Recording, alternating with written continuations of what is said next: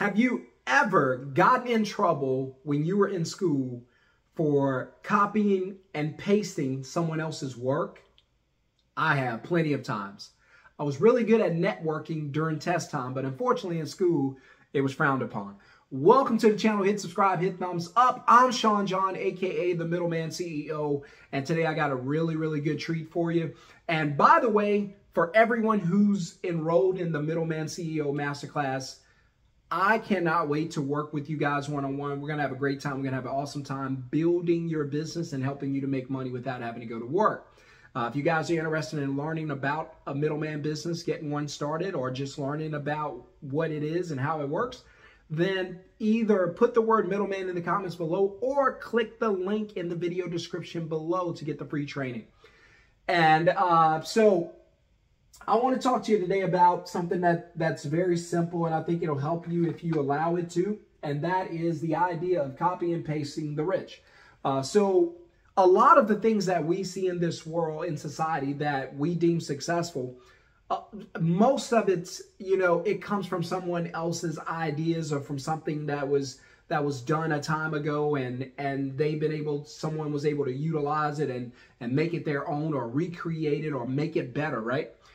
And so that got me to thinking that, wait a minute, there's so many things that successful people do that we don't necessarily have to always do the homework for. I don't like homework anyway. I don't know about you, but there's a lot of things that we can do that someone else has already done the work, already proven the concept. And so it's super easy for us to take that risk and go ahead and do it and copy and paste it, because for them, it's already been successful. So if we do the same thing they do, should be successful. So for instance, right, you're out, let's say you're out with your guys and you're flirting with some cute girls, and your friend walks over and comes back with the phone number, right? And then, so what are you going to say? I know what I would say. I would say, what did you say to her? Because I'm going to say the exact same thing to the other girl that I'm interested in, right? I'm just going to copy and paste. So I just want you to know you can copy and paste your way to success, and we're going to talk about that today. So I'm going to give you a list of things, probably 8, 9, 10 things, something like that, that I believe you can copy and paste from the rich and be successful. Now, you need to do what they do, and that's what this list is going to be about. It's going to be about the poor and the middle class mindset and habits versus what the rich do.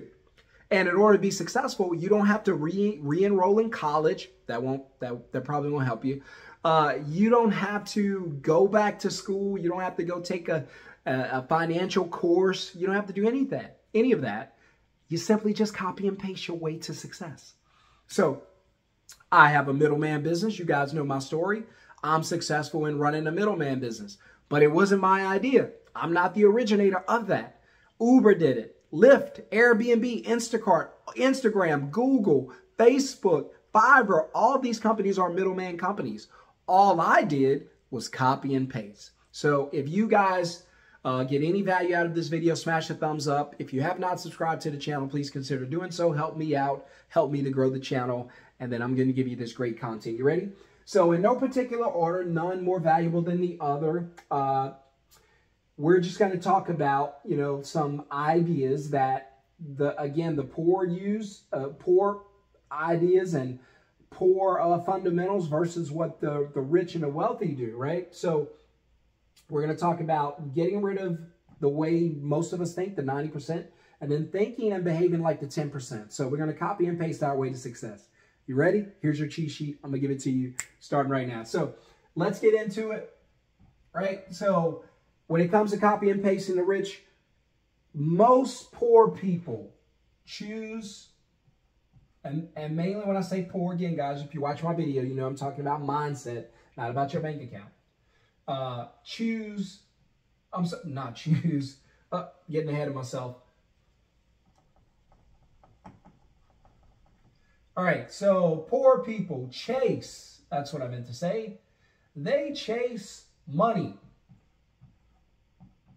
That's what most poor people chase, whereas the rich, they chase, and we go through these pretty quickly so you guys can get it and implement it into your schedule.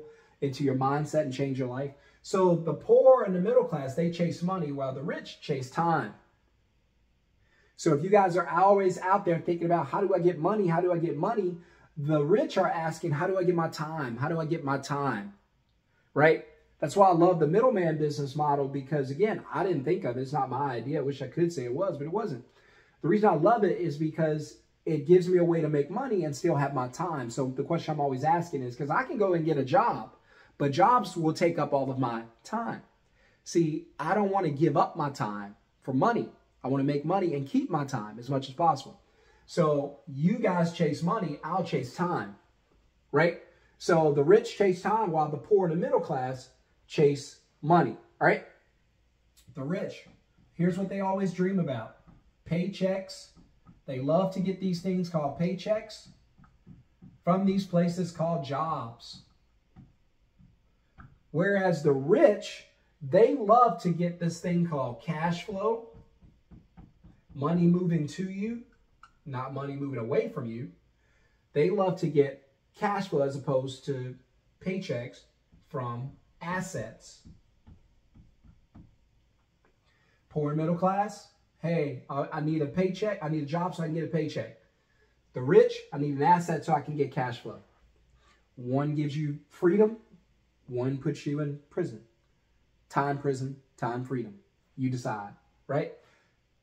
And again, guys, in no particular order. So another,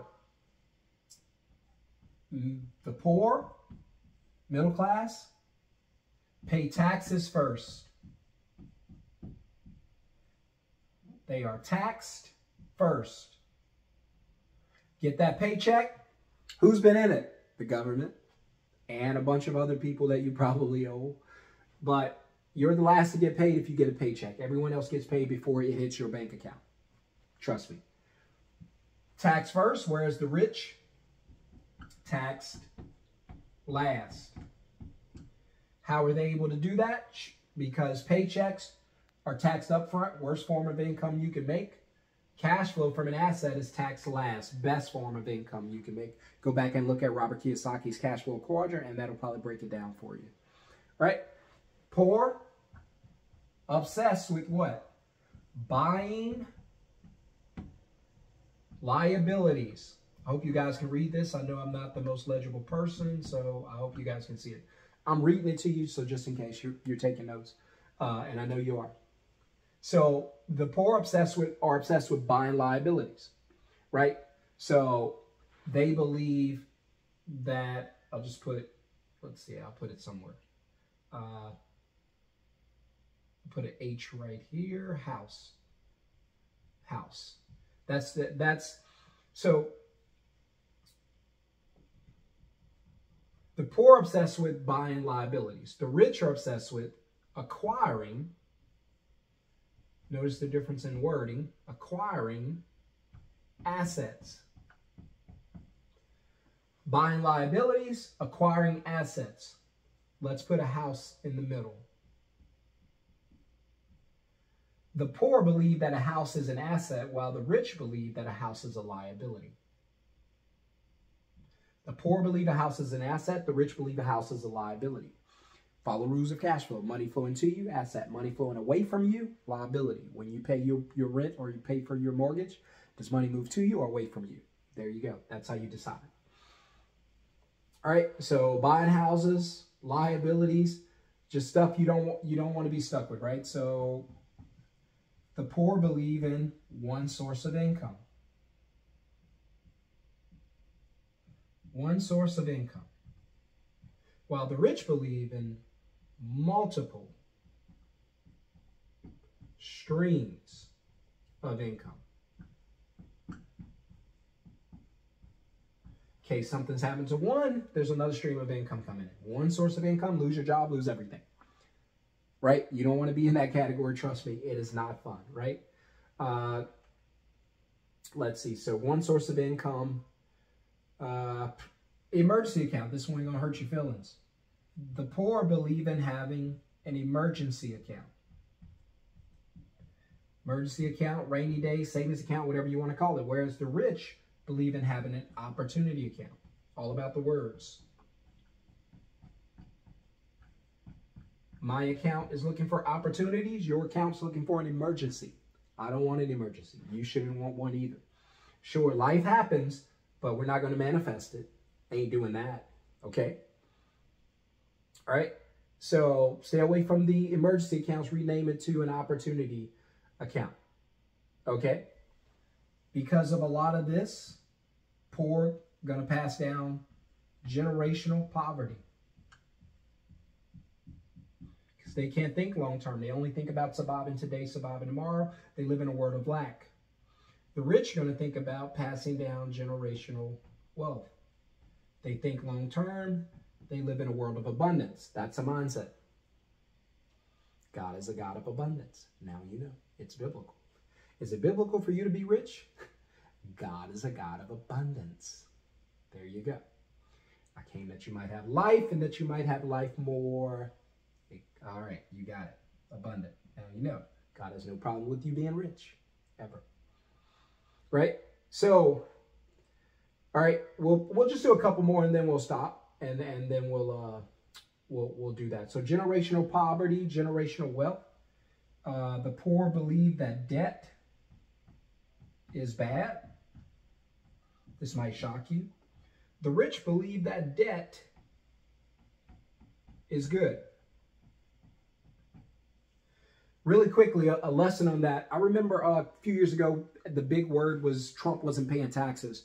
And he was making millions and millions of dollars, but he was paying like a ridiculously low amount of tax. I think it was like $700. Well, the reason, because you guys got to learn to ask questions and not just get emotional, always be logical and sit back and go, wait a minute. So he's not paying much taxes, but he ain't in prison and the IRS is not trying to arrest him. So it must be legal. What is he doing? See, that's logic. That's logic, not, oh my God, this guy's not paying taxes. No, that ain't logic. That's emotional. Sit back and be logical. I challenge you to do that. I promise you it's going to change your life. Be logical. Wait a minute. So how's he doing it? Good question. What they don't teach you in college and probably in most homes is that debt is tax-free. Debt is a loan. It's money borrowed. If you borrow money from someone, there's no taxes on it because it's not earned income. That's why I said earlier, your paycheck's the worst way you can make money because it's earned income and they tax it up front. Whereas if I borrow $1 million from a bank or a lender, I get the $1 million. I pay back interest to whomever I borrowed from, but I don't owe the government anything. See, tax-free. So never forget that debt is tax-free. So debt is bad for the poor. Debt is good for the middle class, right? The middle class and the poor believe that there's a such thing as job is safe. Whereas the rich and the wealthy know that's risky and they know there's no such thing. And I mean no such thing as a safe, secure job. Go back and watch the video I did. It's one of my recent videos. And you'll know exactly what I mean. I'm not going to get into that on here. But no job under any circumstance is safe. Also, really quickly, the poor believe that they live in a world of lack. There's never enough. The rich mindset is that we live in a world of abundance. There's always enough. The poor believe that investing is risky. The rich believe that investing is necessary. The poor can only see short term. The rich can see long term. And so you got to be willing to play the game a different way and look at it a different way, right? So the poor believe in playing it safe while the rich believe in taking risk.